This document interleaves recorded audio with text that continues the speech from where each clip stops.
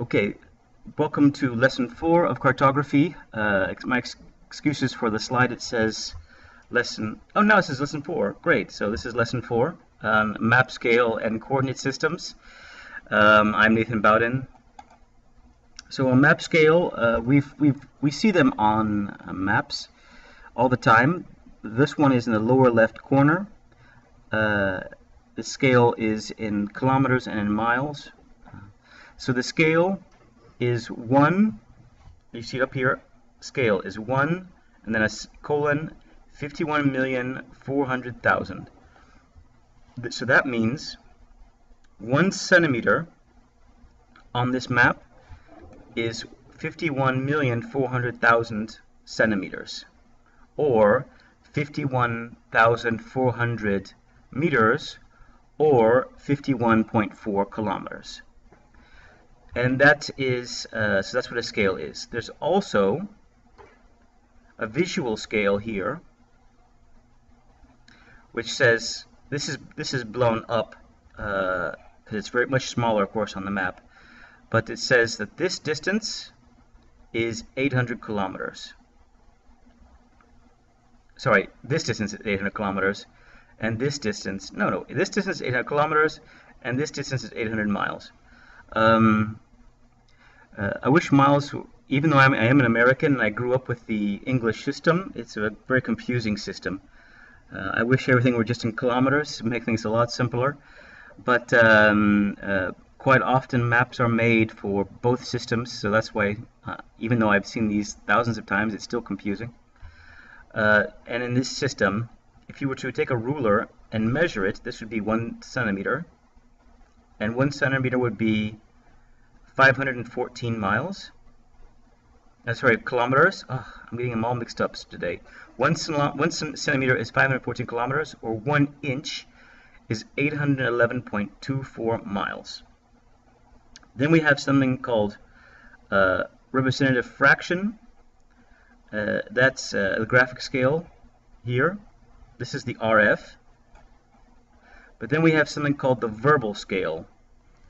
The verbal scale is therefore 1 centimeter equals 514 kilometers, and the RF is what you see right here. Scale 1 double point or colon 51,400,000. So that's the representative scale versus verbal scale. Just to make things more confusing, we have on one side the metric system that we will be using in this course and all of our projects. We will not be using the English systems, but I have included this slide on this presentation purely so that you are aware that there is a secondary system that's used a lot in the United States, in England, in Australia, and some other parts of the world, and that's the English system. I don't ever ask you this in any of the assignments or projects, but this is purely a reference. So maybe if you, if in the future somebody gives you something as miles or inches, you can look back at this presentation and realize what it is. 12 inches are a foot. This is very confusing. I don't even know this. 5,280 feet are a mile. Therefore, 63,360 inches are in a mile. And there are 640 acres in 1 square mile. Much easier is this system. 100 centimeters in a meter, 1,000 meters in a kilometer, 100,000 centimeters in a kilometer. So 100 hectares is 1 square meter. The conversion is there are 2.54 centimeters in an inch, approximately 1.6 kilometers in a mile, and 1 hectare is 2.47105381 hectares. So this may be your first exposure to the English system, and possibly your last exposure, but at least I've given this to you. Measuring distances on a map. So if you have a paper map, the metric system, I'm just going to look at the metric system, and you can ignore the English system on the right hand side. 3.2 centimeters on this map, and then we have the scale is 1 to 24,000, so the RF is 1 to 24,000. Therefore, this distance is 76,800 centimeters. Centimeter to kilometer conversion is to divide by 100,000. Therefore, 3.2 centimeters is equal to 0.768 kilometers. And with that simple conversion, you can do probably 25% of the assignment. You just have to practice a few times to get it right, and I get it wrong all the time. That's one of the wonderful things about GIS, is it tells you the actual distance. If you're using an electronic map, like in a GIS system, you can just click between 2 points and it tells you the distance automatically. You don't have to convert anything. But we do have to work with maps sometimes. An area on the map is very similar. So if 32 centimeters by 3.2 centimeters times 6.8 centimeters is 28.56 square centimeters. An RF of 1.1 colon 24,000, so 1 centimeter to 24,000 centimeters, equals a verbal scale of 1 centimeter is 0.24 kilometers, because 24,000 divided by 100,000 is kilometers. You square both sides, so 1 square centimeter is therefore 0.0576 square kilometers. 0.0576 is 0.24 squared. And therefore you can calculate that 1 square centimeter equals 0.0576 square centimeters, and then 28.56, which was your first calculation, is 1.645 square kilometers. So it's a 3-step calculation for area. It's slightly more difficult.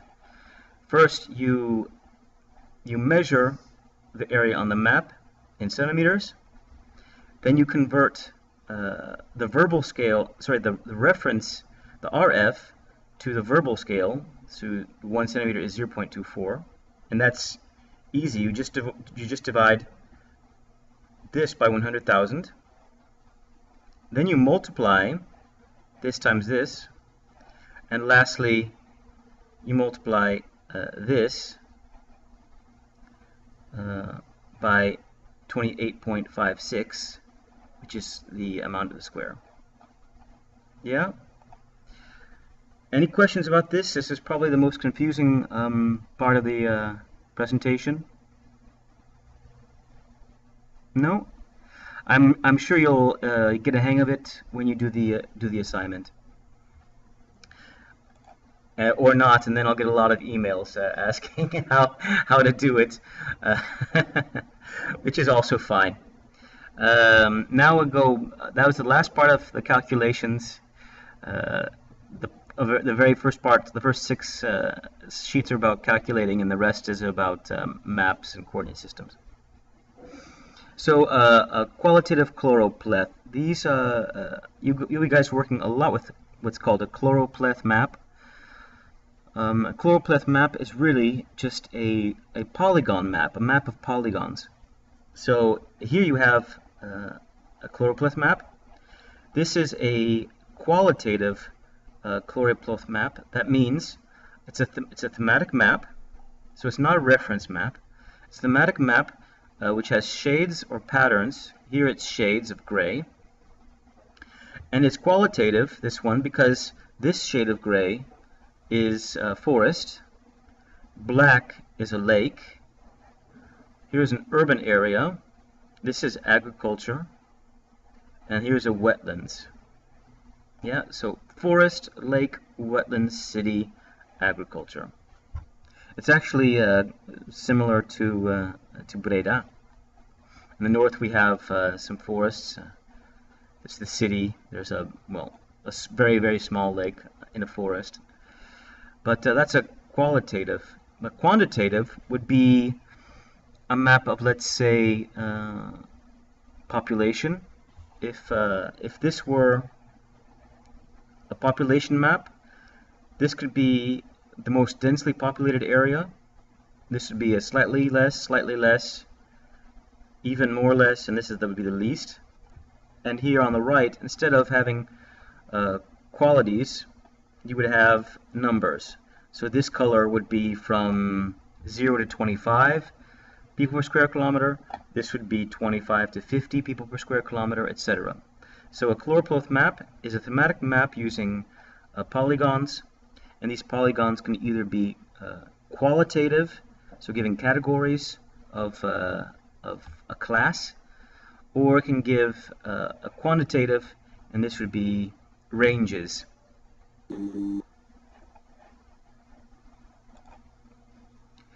Now we will move into something which I'm not sure you guys have heard of before, namely coordinate systems.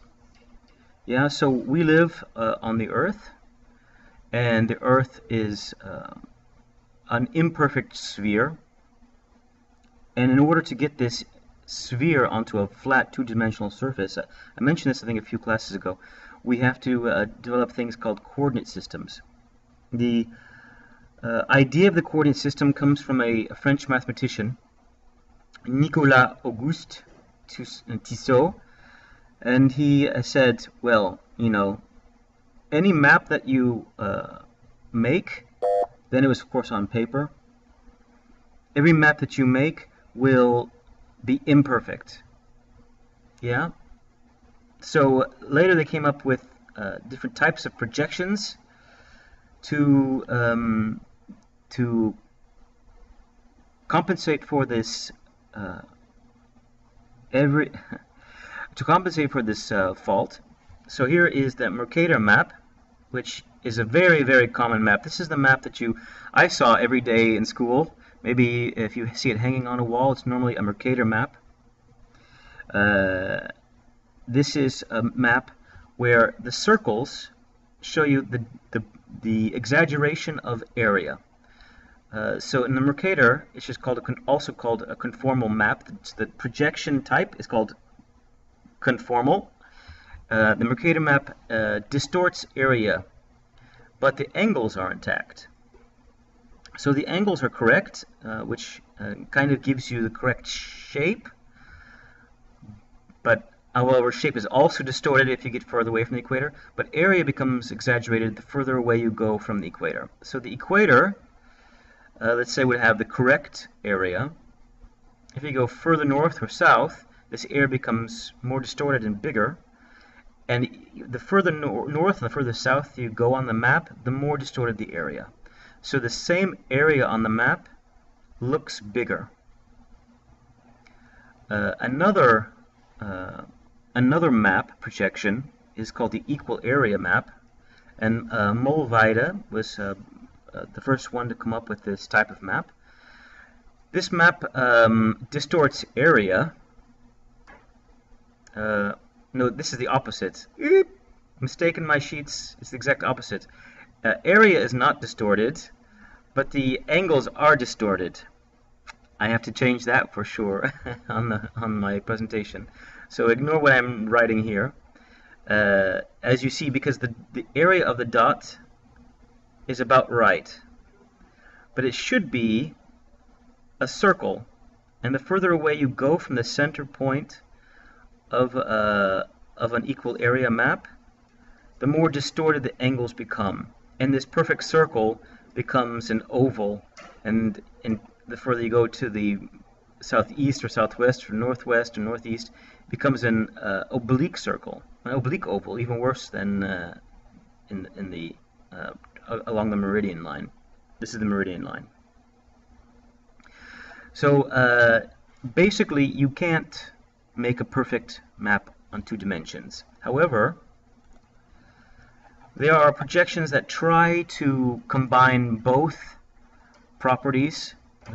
And this one is the first one of these was the Robinson projection, which you see here.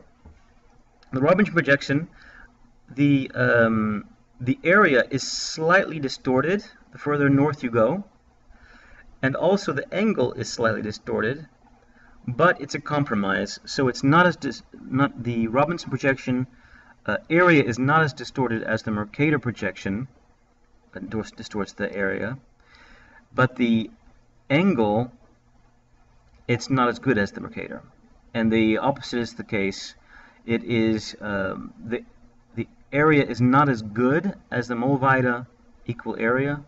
However, the angles are a lot better. They still are oblique ovals towards the edges, but not nearly as dramatic. So this is a projection that's just seen as a compromise. Some other crazy maps that you may come across. Well, not crazy, actually. They're very good, but only for specific purposes.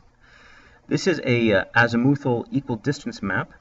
So in this one, distances, so we have area distortions, angular distortions, and also distance distortions. An azimuthal equal distant map is a map where the distances are correct. But here's the big but, it's only correct from one position. In this case, which the map you see before you, the distances from the North Pole are correct. So if you were to measure this distance from here to the southern tip of Africa, let's say, that would be correct. And the distance between the North Pole to the southern tip of South America, Tierra del Fuego, would be correct. But if you measure the distance between Tierra del Fuego in South America and the southern part of Africa, that would be incorrect.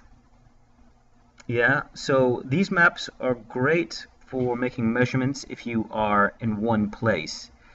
So if you anywhere in the world, you could make an azimuthal equidistant for Breda, for Sao Paulo, for Budapest, but it would only work for measuring distances from that location. And of course, well, from that point, so here the central point is the North Pole, but you can imagine a map where Sao Paulo, is that about there? Where Sao Paulo is the central point. It's just this is now rotated, so now Sao Paulo is here. So you would make a new equidistant map where Sao Paulo is here, and the distances to the rest of the world are perfect. So it's possible. You can make an equidistant map for anywhere in the world. And this one, they made it for the North Pole, which is really the most common. This might be, I've seen logos of this. Like the United Nations, I believe, has an equidistant map as one of their logos. Another slightly, this may look crazy, but and I'll tell you how this map is made and how you could visualize it. It looks really crazy. When I tell you what it is, it might be make more sense. This is called a mnemonic map. So not a gnome map, but a mnemonic map. It is a display of a great circle as a straight line. What does that mean? And it shows also the shortest distance between 2 points. So what this map is made, it's very difficult to visualize, but imagine you are in the center of the Earth, looking outwards. And that's what basically this map is. But you're not looking at the you're not looking specifically along the equator. You're actually slightly tilted. I'll tilt my head this way. So you're looking from the center of the Earth tilted across a plane between these 2 points. So if you have the globe, here's the globe, and you slice the globe through a plane, and this plane intersects these 2 points, this is how this projection is made. It might have blown your mind. It's a very difficult map to visualize in your gray cells. But all it means for this map is that the straight line gives you the shortest distance. If you were to put this on a Mercator map, the short distance would be incorrect. And on this map, this is the This is the shortest distance between Chicago and London, specifically. So you would end up flying just south of Greenland. You'd be going over Canada, almost directly northeast of Canada, and then southeast down to London. If this were a Mercator map, all of this area would be further to the south. Yeah, can you imagine that? And the line would be like this. It would be incorrect. So this map is great for, let's say, pilots, or calculating the correct flight path for a pilot. These maps you will probably never ever see in a book or online. These are used by computers.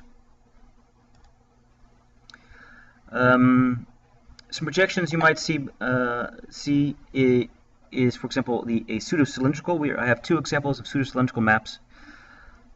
This is an equal area composite map projection, which has multiple interruptions. What does that mean, multiple interruptions? So this map ends here, and this point connects to this point, and this area in between doesn't exist. So that's an interruption. Yeah. So this is an equal area map that's also been corrected for angles. A second map, a pseudo-cylindrical map, is the sinusoidal, which is basically the map you just saw, but without interruptions. So there are no interruptions. So the other one, there was an interruption here, and there was an interruption here. I think an interruption here, but now they've kind of been pasted on each other. But it looks kind of wacky. I mean, you don't see a lot of these maps around. Okay, so now I have a short break. I would like you to go to this link here, click there, and you will see a little puzzle. You can interact. I know I can tell you the Mercator. The Mercator distorts area and also shape. But if you play with this puzzle a little bit, you'll get a better sense of what it's like. What you have to do on the puzzle, there are lots of pieces. It's a map of the world, and the pieces represent countries on the map. And you try to move the countries around and place them in the correct place on the map. If you release the piece and it turns green, then you found the right location. And I will pause this for YouTubers. We'll be right back instantly, and for the rest I'll give you 10 minutes to play with the puzzle. Okay, now the puzzle time is over. Now to the last part, coordinate systems. These are things I'm sure you've seen. So as I mentioned before, the Earth is not a perfect sphere. So if you see here, this line here is what a perfect sphere would be. We often say that the Earth is a spheroid. The spheroid is because the Earth is spinning. The middle of the Earth bulges out, and the top flattens a little bit. So that's what we mean when we say the Earth is a spheroid. However, that's also not 100% correct. The Earth is what is actually called a geoid, because not only is it flattened, which is a spheroid, we have inconsistencies. So we have mountains and we have valleys. So here might be the Alps, and here's the Netherlands. not that dramatic, but the Earth is not only is it not a perfect sphere, it's not a perfect spheroid. And if you want to be absolutely correct, if somebody says the Earth's a spheroid, saying actually the Earth's a geoid, there's a small difference. It's so fun being a smug person sometimes. Just don't do it too often. So what do we talk about when we talk about coordinate systems? So here's the Earth. This is it's a much older system. This is we have the longitude and latitude system of degrees. Yeah. So not surprisingly, the 0 degrees. This system was developed by the British. So they put the 0 point through what's called through Greenwich, England, which is now called the meridian. The prime meridian was 0 here, and on this map it's in the center, And of course, 0 in latitude is the equator. And this is called longitude. I remember this because longitude is long, so it's always long. And latitude changes, so latitude around the equator is much longer than the latitude near the north or south poles. So that's a good way to remember what's the difference between longitude and latitude. Longitude always long, latitude changes. Okay, so here's the system, and remember, the top is going to be very distorted. So it's a teeny tiny, it's just a dot, and it distorts down to the south. This is a problem because they, back when they invented this system, divided the Earth up into degrees, and then minutes, and then seconds. So 60, 60, 60. And this isn't very super precise, but at that time that wasn't a problem, because precision, it took you 3 months to go from Europe to North America or South America, so you don't have to be down to millimeters like we do today. So later there was a second one made, the UTM, the Universal Transmercator. Sorry, this is the state plane. The state plane. I have to. I can't believe I did this last night a little bit late, I think, and I made up some things. Yeah. So the UTM is the first one I saw, and divides it into 60 different. You see here 60 different sections. That's the Universal Transmercator. And then we have the state one, and we went from basically from degrees, minutes, and seconds. So everything is divided into 60. But once you're done with seconds, you can't go any further.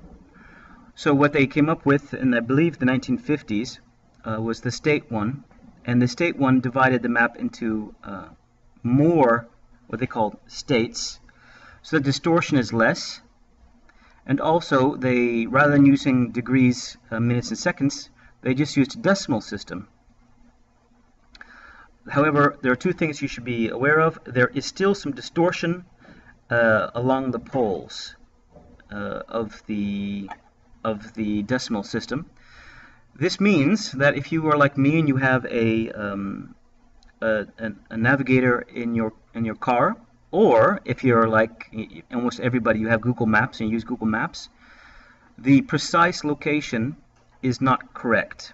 So sometimes my car will say stop in 10 meters, and actually I have to stop in, say, 30 or 40 meters, because it's using it's a geocoding, or actually geodecoding a precise location into an imprecise projection. Yeah, so that's why if you look at Google Maps or in your car, it tells you something is somewhere where it's a little bit further up. It's because we're using an imperfect system, converted into decimal places and reconverted into a three-dimensional map, and it could be slightly off. This means the further north you are, the worse it gets. Yeah, the distortions are worse in the far north and the far south. So in Finland, let's say, the distortions are worse than in Spain. The last sheet is, like I mentioned before, geocoding or geodecoding. Nowadays, thank the stars, or no, more perfectly, thank Google or whoever invented these computer programs. We have geocoding software, and you can instantly find a location on the map, and it will give you the longitude and latitude in either degrees or in decimals, and also the other way around. So if you put in a longitude and latitude, it will give you the location, an address. It's very handy, and this works almost everywhere in the world. Okay, that's the last of my presentation. I will let you get to the homeworks. For the YouTubers, I will stop the video, and for the rest of you, I will be here still.